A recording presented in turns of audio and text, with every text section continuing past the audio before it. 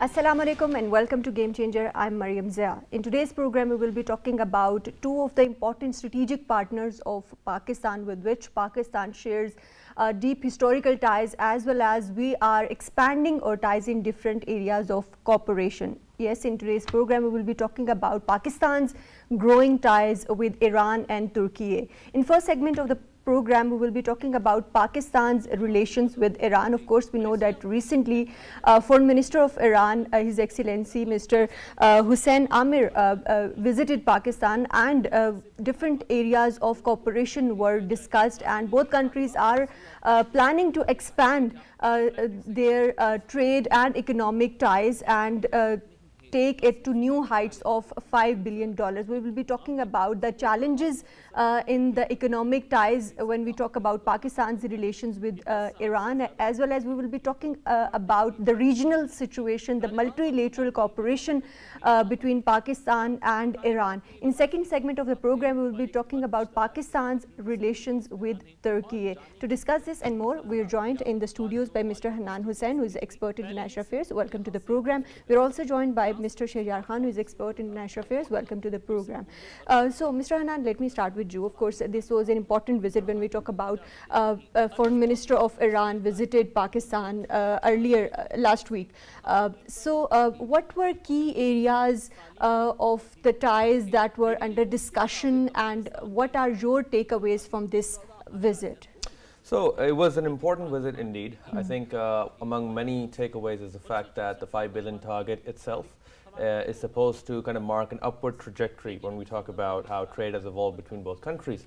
We do recall that in 2021 a similar pledge was made, and then of course there are going to be efforts to kind of advance cooperation and look for sectors that both Iran and Pakistan presently are focused on. I think on top of that, there was also welcome focus on, for example, kind of advancing, I think, 5 of the border market areas as well. Of course. And then talks about a bit of an economic zone around that area to kind of institutionalize and formalize their engagements. I think among the other takeaways was the energy side of things. So, for example, Tehran expressing its willingness to get through with export of natural gas to Pakistan, and then kind of working towards finishing this pipeline, which of course in Pakistan's context is really important. And I think ultimately both countries are also focused on, for example, thinking of ways to kind of manage financial bottlenecks around that particular project, and also see how energy development and cross-border trade in a way can kind of create conducive conditions to take these ties further. Of course, to take these ties further. And Mr. Shehbaz, when we talk about taking economic ties further, of course, previously we discussed in our program about Mand-Pishin border opening marketplace that was open. How do you think Pakistan and Iran can leverage their strategic locations to advance these economic ties, keeping in mind the recent developments, especially in the trade sector between both the countries? So, Mariam, this relationship between Pakistan and Iran, when it comes to trade, is very historical. And unfortunately, it has always been very informal in nature. If you look at the Mand-Pishin border market, which was recently established and inaugurated in 2021, I think. So, I think we covered in last month as well. In detail, yes. in detail. So these border markets are the first action by both countries to basically make this whole trade arrangement more formal in nature. Other than that, Pakistan is also importing a lot of electricity. So south of Balochistan gets most of its electricity from Iran. Other than that, we are also importing oil, like petroleum products, again informal in nature, but that arrangement is supporting a lot of our requirements in Balochistan. So one of the key areas that was discussed, and Hanan also mentioned, the Iran-Pakistan gas pipeline. From the perspective of Pakistan, that's something that Pakistan is discussing. Even in the National Assembly yesterday, our petroleum minister basically said that it is very difficult for Pakistan to take this international obligation, which Pakistan has signed. It's been over a decade. The work on IP gas pipeline on Pakistan's side has been stalled because of the international sanctions on Iran. And that is something that the foreign minister was also here to discuss in detail, that taking this project forward will be better for the economies of both countries. And we know Pakistan is very energy starved, and it could do very well with this import. But Pakistan is not being able to fulfill its side of the obligation, and even asked Iran to basically suspend these obligations for the time being.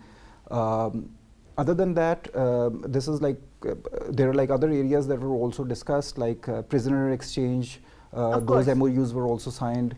Other than that, like exclusive economic zones, fishermen's, you know, that sometimes like go into like the other side, and they're like. Of course, and when we talk about Pakistan's relations with Iran, neighborhood first policy is also important when we talk about Iran's foreign policy. When we talk about Iran, how do you see that the development of Chabahar port in Iran and CPEC in Pakistan is going to connect both countries and ultimately enhance the trade volume between both the countries? So initially, back in the day when Chabahar port was being developed, India had a very special role and an interest in the Chabahar port. And at that time, some analysts were also predicting that these would be ports that would compete with each other. But because of these international obligations and like the sanctions against Iran, India backed away.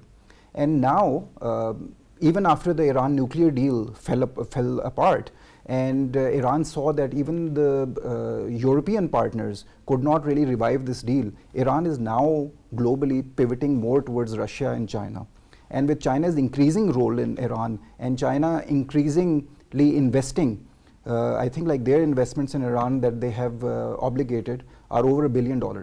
You know, so they basically want, after this arrangement, now Chabahar and Gwadar port now are seen strategically as sister ports, and there's a lot of like cooperation in the pipeline. And obviously Iran has also you know, shown its willingness to join this whole CPEC and BRI network. And in terms of like international bodies like ECO and especially SCO, Iran has very recently been added into as one of the permanent members of SCO. So that is a major development as well. And now we're like basically seeing that now this like whole cooperation between Russia, China and Iran, that is like trying to in their own way go around the international sanctions that are stopping Iran, and China is like looking towards now cooperating with Iran in terms of energy and in terms of technology as well. And I think like in the near future we'll see Iran like developing and you know, joining the whole international value chain when it comes to oil. Of course, and but first regional connectivity is also very important, Hanan, when we talk about these recent developments. But border security remains an important issue when we talk about Pakistan's relations with Iran. So what measures are in place, or what measures are required to ensure the cross-border infiltration and illegal migration when we talk about these important, you know, border locations? A couple things. So I think on the security front, I'd say greater military to military ties and of course intelligence sharing is something that would serve the purpose of both countries. I think we've seen steady engagement on that front kind of evolve. Pakistan is very much focused and has a very, very good grip over key elements that tend to kind of cause a little bit of a disturbance there for both sides, and I think Iran's intelligence also comes in over there. So I think in the post-2021, the withdrawal scenario in Afghanistan as well, Iran and Pakistan's greater focus on keeping a lid on these elements is something that testifies to both countries what they can accomplish on the border front. Then comes the economic security side. So I think the fact that you would want to kind of expedite the completion of these 4 to 5 you know, border markets in itself kind of makes it more difficult for this porous border to be conducive to these elements. I mean, when you have economic exchanges happening, of course, then Iran and Pakistan have a shared stake in protecting those economic interests, hence kind of advancing border security on the back of economics and trade. So I think the fact that these considerations were part of the Iranian foreign minister's visit over here shows that there's consistent follow-up. We did see President Raisi also come over here and then foreign minister following up on that. So it shows that economic security and intelligence sharing taken together can form a good enough buffer against those elements. Of course, that is a good enough buffer, but when we talk about this region, Afghanistan remains an important issue, and in this visit Afghanistan was also discussed because of the evolving situation in Afghanistan. So how do you think that both countries can collaborate for regional stability? So Pakistan is now focusing on the regional partners more and basically convincing the Taliban government to take action, take decisive action against terrorist elements that are operating from its soil. So these organizations, these are posing threats not just to Pakistan but to regional countries as well, and especially Iran. So they have a joint incentive on curtailing these issues. So Pakistan is also talking to the Central Asian states. Pakistan is also taking its case to Turkey, Iran, and like taking them on board on like building some sort of like an alliance and like trying to convince the Taliban government to be more decisive in that nature. So that is like something that is like affecting Pakistan, and we know, and even the foreign minister also presented his condolences on the recent attack that took place. Of course. And recently in the National Assembly as well, it was also discussed that this attack was conducted by, unfortunately, by an Afghan national when these like links were investigated.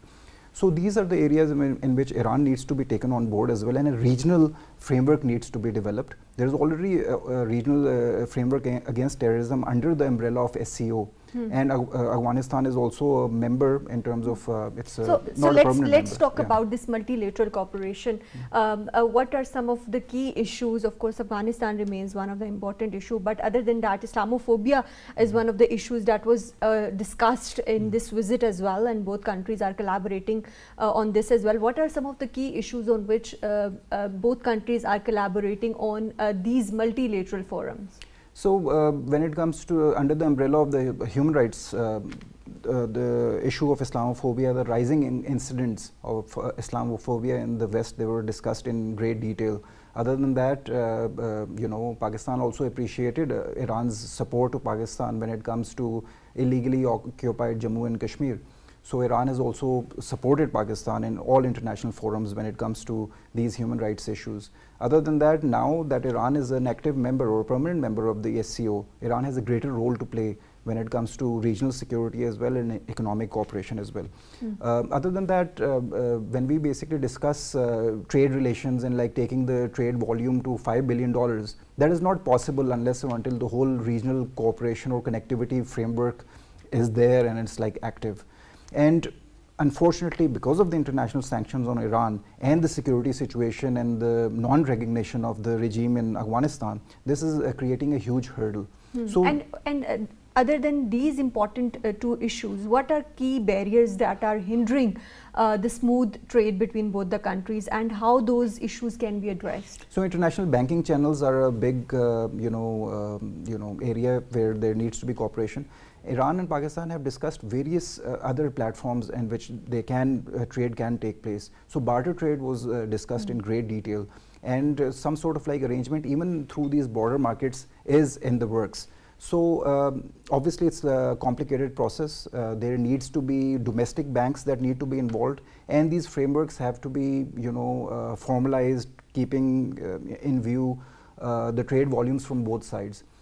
A lot of work on that has been done, and for the time being, unless or until there are new systems that are being developed by China, which have the potential to bypass the international SWIFT arrangement as well. Unless or until those systems are there and in place, we'll have to come up with an arrangement which is like more focusing on barter or to bypass like international financial sanctions as well. Pakistan has to keep in mind that Pakistan recently moved out of the grey list of FATF as well. So it's playing a very safe game when it comes to international trade, and especially dealing with countries that are facing international sanctions. Right. When we talk about these developments, of course, transportation and connectivity remains an important issue. What do you think is the progress on the infrastructure development between both the countries? Of course, we discussed about CPEC and Chabahar Port, but other than that, what are the hurdles and what needs to be done to address those?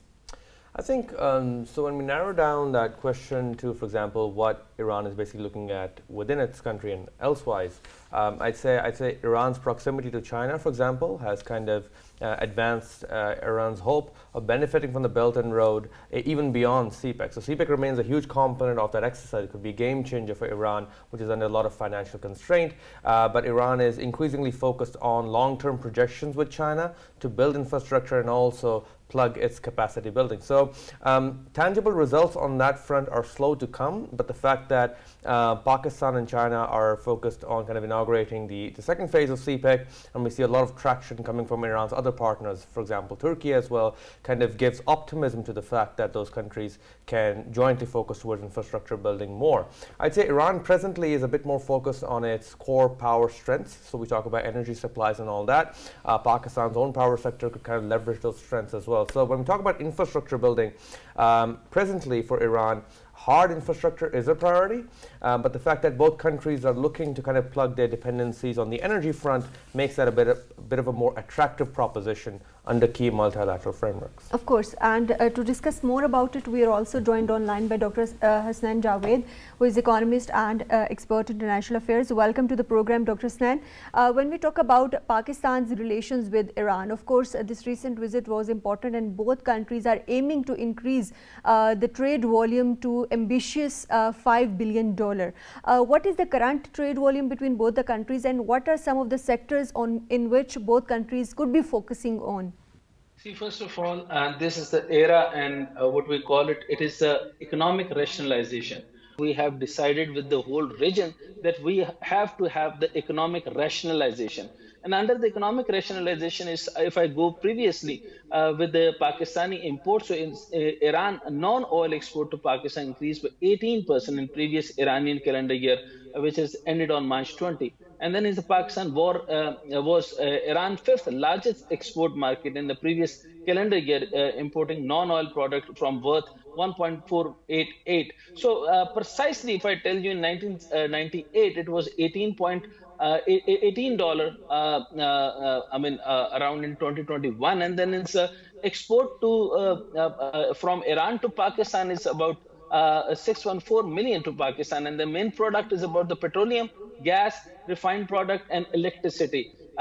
Everybody knows that we are getting the 100 plus megawatt from Iran, and we are dealing with the barter trade. We are dealing with the oil. We are dealing in the domestic product. We are dealing with the other commodities, which is very much good. And we have already issued an order, special ordinance for the bilateral trade and other competitive advantages. But as far as the neighborhood first, this is the idea of the Iran, the neighborhood first, which is very much important. And now Pakistan and Iran set a target of 5 billion for the trade, bilateral trade, as the two countries chalked out a 5-year trade cooperation plan to enhance the cooperation. Right. And the 5-year trade cooperation is planned aimed to removing embed in the bilateral trade.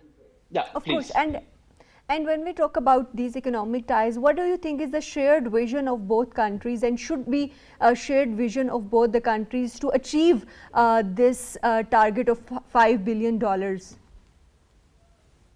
Yes, very much. I mean, believe in me that this is a first time ever after a very long time. It was being started, but never been ended like anything. But under the SAFC, under the Pakistan military vision, under the new juncture, we have done that. Iranian Foreign Minister Hossein Amir emphasized enhanced bilateral cooperation in the field of economy, trade, and tourism. This is the major three areas which was done, which is being done, but not on the very professional way. So now it is on a very professional way, on a documentational way. So both countries are committed in increasing the bilateral trade to 5 billion and agreed to set up a special economic free trade region along the common border point.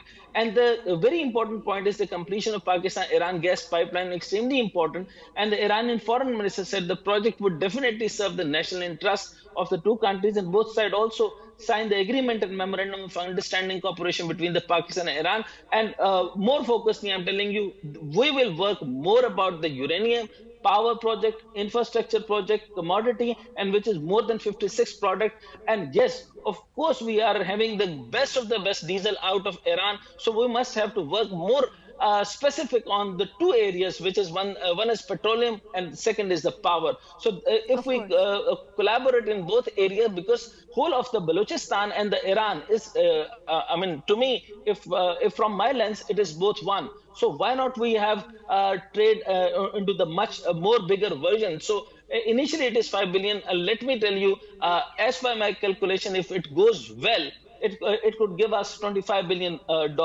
up in the next 2028. Of course, and that is a very ambitious target. Of course, when we talk about Pakistan's relations with Iran, there are a number of areas in which both countries are collaborating, but there is a lot of potential as well in collaborating other areas if we address the key challenges when we talk about these bilateral relations. We will talk more about it, but after a short break.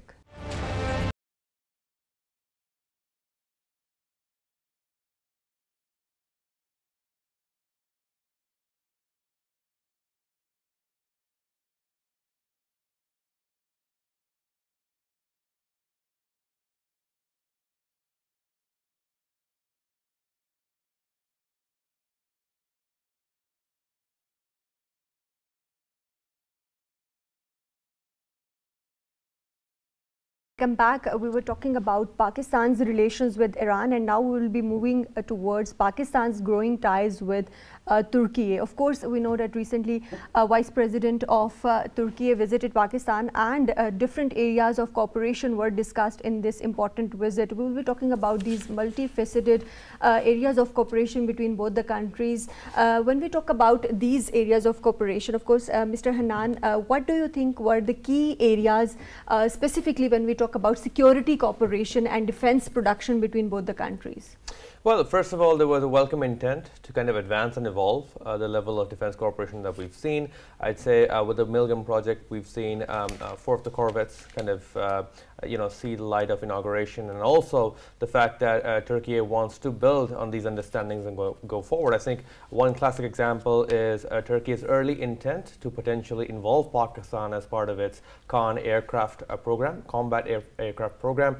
That's a very important one, which has also seen participation from select Central Asian states such as Azerbaijan, and could really position Pakistan as part of a more competitive profile within Turkey's defense industrial complex, and also how they want to view things. I'd say the other point of focus was, I'd say, the admission from Vice President of Turkey that both Pakistan and Turkey are facing regional security threats that are part and parcel and common to each other. So he pointed towards cross-border spillovers, something which Pakistan and Turkey could better manage by sharing their experiences and going forward. And I'd say that that particular aspect, coupled with defense cooperation and Pakistan's potential involvement as part of Turkey's combat aircraft program, I'd say are great wins both for the industries as well as for the navies as well. Of course, Dr. Hossein, when we talk about this important visit, the joint launch of Milgem was an important event. So how do you think this is going to enhance the strategic cooperation between Pakistan and Turkey? It is one of the, I could call it the best venture ever, because now Turkey also realized that the economic rationalization is much important than any other thing. As the president of the Erdogan told him that we must have to have the secular nation, we must have to have the better ties with America, we must have to better ties in the whole region.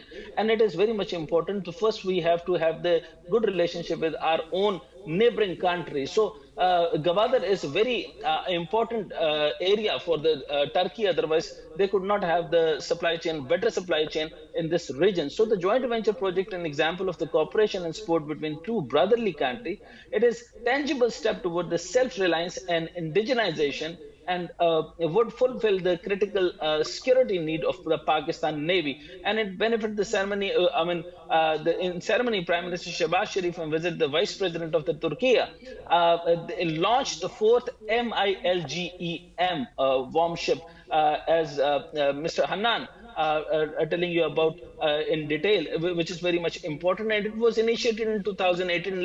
Now it would be completed at very soon times, which is very good. And second most important thing is the Prime Minister said Recep Tayyip Erdogan was a great leader, which has reflected by his wonderful victory in the recent poll, and that gives the paradigm shift, what we can call it. And then we have to celebrate each other's success stories and also stand together in the face challenges. But the bilateral trade is very much important. And the second most important thing regarding the CPEC, the China-Pakistan Economic Corridor, roaring the success, like Prime Minister said, the Pakistan and China have agreed to launch the second phase that would comprise Green Corridor, business corridor, special economic corridor, and IT corridor. So all these 4 corridors will be interacted with the Turkiye. So this is very much important. As I told you, the green corridor, business corridor, special economic corridor, and IT corridor, we are going to have with the Turkiye, which is very much positive in the nature. And this natural partnership heightened the opportunity of the regional connectivity being proved by the CPEC, and the naval chief said also upgradation of the Karachi Sapan Yard, what we call it SIPE Yard, be key to improving the Pakistan self-reliance, and through the government was also striving to develop another SIPE Yard in Gawadar.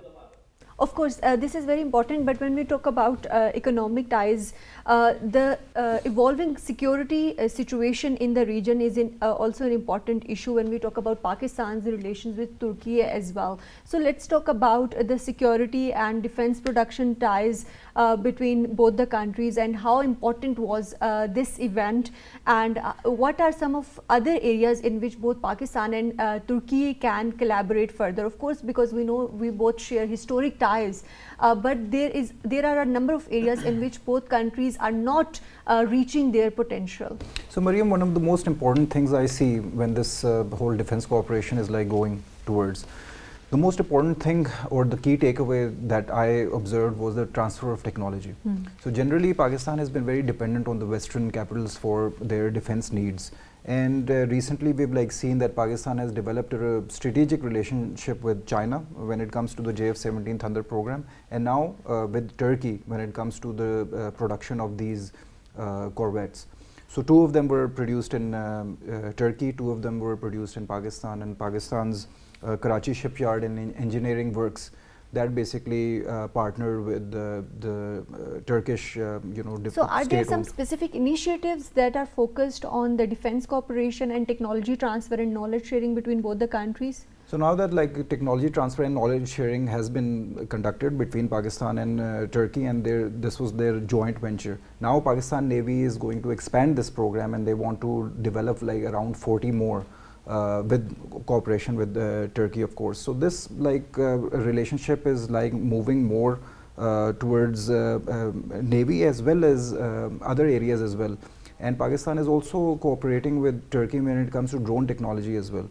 So Turkey is technologically it's very sound, and its defense production is very up to the mark, because it's a very active member of NATO as well. So Turkey has a lot of access to international technology that the Western countries use. We also need to keep in mind that Turkey is also part of the F-16 and the F-35 program as well. And when Pakistan is facing sanctions or international resistance when it comes to upgradation of its air tech and other defense needs, Turkey is the country that basically comes forward and supports Pakistan in upgrading Pakistan's technology as well as aircrafts and other areas as well. So were there any discussions on joint initiatives that are focused on research and development, specifically when we talk about defense sector?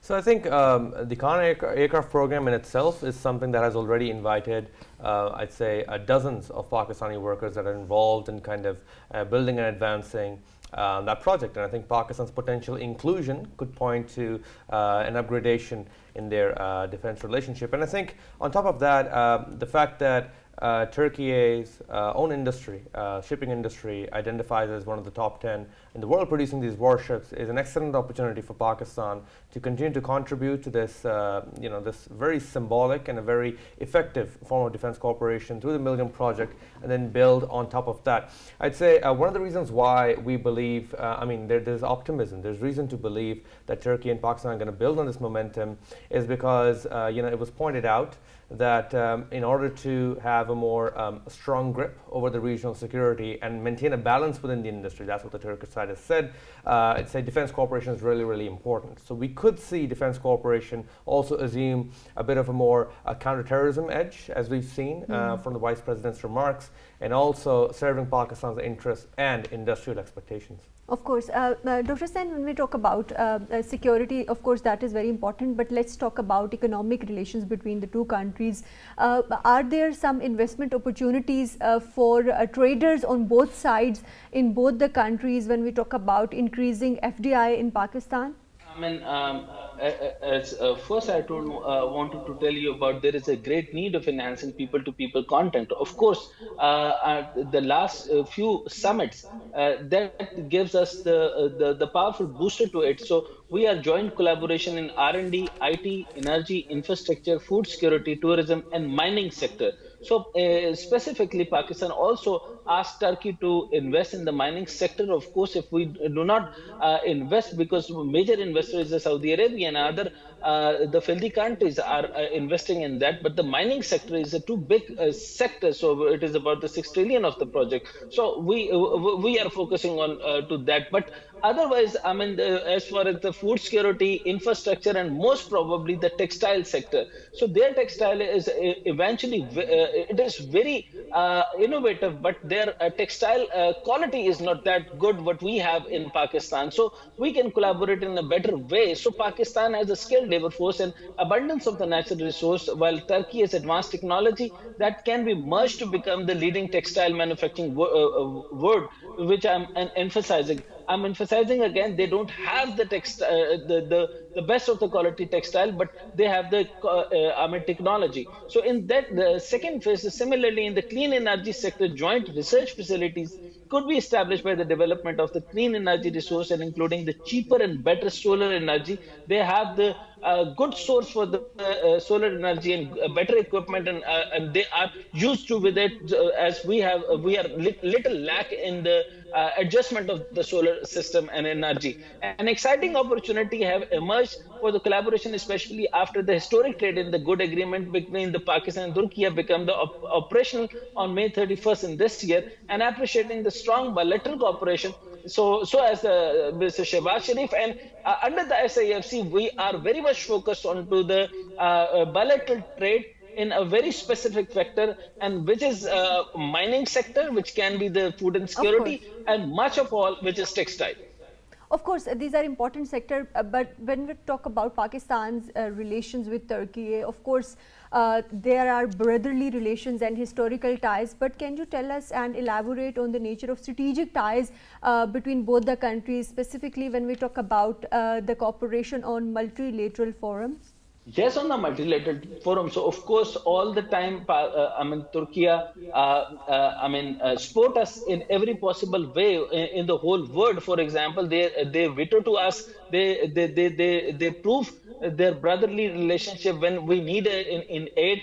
And as we discussed about the $30 billion of the aid when we were in the flood, they have released a good amount of the support. So they always support us, and onto the international relation, we are the Muslim powers. So Pakistan and Turkiye is one of the most important Muslim powers, and out of the 57 countries, we have the say. We are the people that we can establish our narrative in the whole world. That what we can say is Islam is a complete secular and peaceful in the nature, and Islam is the ideology which give you the whole peace to the world. So it is very much important to give the best result, and Turkey and Pakistan has maintained their ideology that we are secular in every part, but we have no relation with any of the terroristic activities, and the time has decided IS or any other thing is not been initiated by us. So it is the foreigner idea, it is the outside idea, it is not from us. So Turkey and Pakistan always together and into the different forum, but we have to be a more power with the 57 country in OIC to bring a great voice against the India insurgency and intervention in Pakistan. Of course, that is very important when we talk about OIC and cooperation on key important issues of global significance as well. But let's move towards energy and infrastructure development. Are there some discussions going on, and what is the potential when we talk about energy cooperation and infrastructure development between Pakistan and Turkey, and how does Turkey perceive CPAC? So Turkey obviously has demonstrated a very favorable reception of CPEC. We've seen that during past invitations from Pakistan for Turkey and investors to join CPEC, and I think the fact that Prime Minister Shehbaz Sharif reiterated that at this momentous occasion also fares well for their relations. I'd say Turkey's perception about the Belt and Road in general is something that is very important to its own connectivity needs. I'd point to evidence from Iraq, which pointed out a 17 billion road and rail project and said that it wants this to be incorporated as part of China's Belt and Road. And that was an initiative which was linking Iraq to Turkey. So I'd say the fact that CPEC itself has achieved great, significant progress in the first phase and is looking to expand is something that's more suited to Turkey's Asia policy and pivot. And when we talk about a key infrastructure in areas, I'd say the fact that CPEC is now approaching a phase which is going to be rich on IT sector cooperation, green corridors and all that. So that energy transition in itself is something that Turkey is increasingly looking at. True. And the fact that Pakistan and Turkey both have had regular engagements with China makes that an important trilateral mix where there are little hurdles and more opportunities to see where they can advance progress. Right, of course. And when we talk about these developments, tourism remains an important topic, and of course people-to-people exchanges between both countries is very important. So what measures are needed to facilitate tourism between Pakistan and Turkey? So Mariam, the tourism sector between Pakistan and Turkey is booming. A lot of Pakistani tourists are going to Turkey. And this whole visa regime can be more friendly, I believe, because right now if you have a US or an EU visa, then you can apply for an e-visa for Turkey, which is very easy. It's you can get it in a few minutes. But when it comes to applying through paper and the regular process, it takes a long time. So there is room for improvement. There could be a visa regime in which e-services could be included, more IT-related solutions could be included. Other than that, there are a lot of partnerships that are being developed between HEC and Turkey, and there a lot more scholarship for Pakistani students are being provided by Turkey, and that could also be enhanced. Other than that, when it comes to academia and various think tanks, there could be joint cooperation research that could be conducted on various issues when it comes to strategic partnerships. Other than that, academia, tourism we've already discussed.